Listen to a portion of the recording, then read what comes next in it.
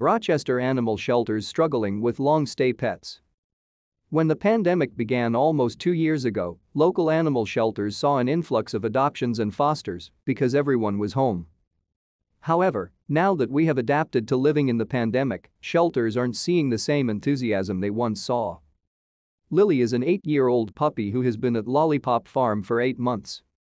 She's one of 13 dogs who are considered long stays, meaning they've been at the shelter for a prolonged period of time. Director of Communications for Lollypop Farm, Ashley Zeh said having a surplus of long-stay pups can create a bottleneck effect. To stay up to date with latest top stories, make sure to subscribe to this YouTube channel by clicking the button above this video.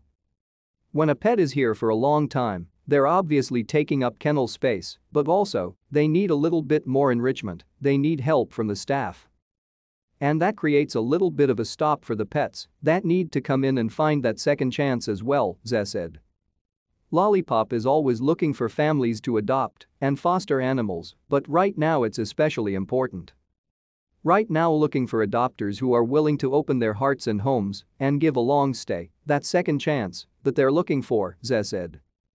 Over at Animal Services for the city of Rochester, they are looking to implement a new type of resource to help keep shelter capacity numbers low and get lost pets back to their owners. Director of Animal Services for the city of Rochester, Chris Fitzgerald said it's about finding better solutions for everyone involved, especially the animal. "We're looking for community members who want to help out with getting lost pets home," Fitzgerald said.